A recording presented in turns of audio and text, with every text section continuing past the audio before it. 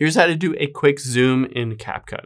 Now, if you're in CapCut and you want to quickly zoom into a certain subject or part of your video, I'll show you how to do that. Let's open up CapCut here and tap on New Project. And I'm just going to bring in this video of some elephants walking. Now, say I wanted to quickly zoom into a baby elephant.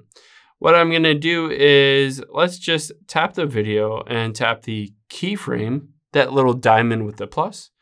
And then I'm going to scroll over a bit, and then I'm going to zoom in a bunch to this baby elephant, right like that.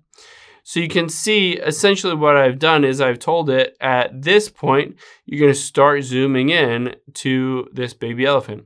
And then say I quickly wanted to zoom back out, I can scroll forward a bit and tap the keyframe again and zoom out again.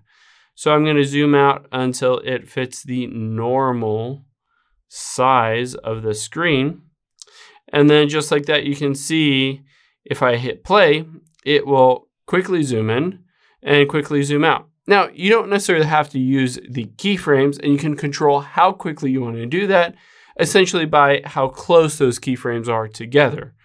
But you can also do other things like tap on animation here, and you can do things that will essentially make it look like it's kind of zoomed in or zoomed out if basically you have an animation at the very beginning.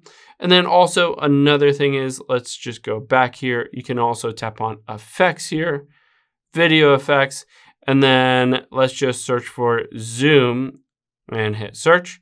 And so there are various effects that add zooms in to those, and you can control kind of how quickly they go and all that stuff. So you can choose any of these different ones and make them basically a zoom that you'll modify to fit what you're looking for. Hope this helps. If you have any questions on that, leave them in the comments down below, and I'll catch you on the next one.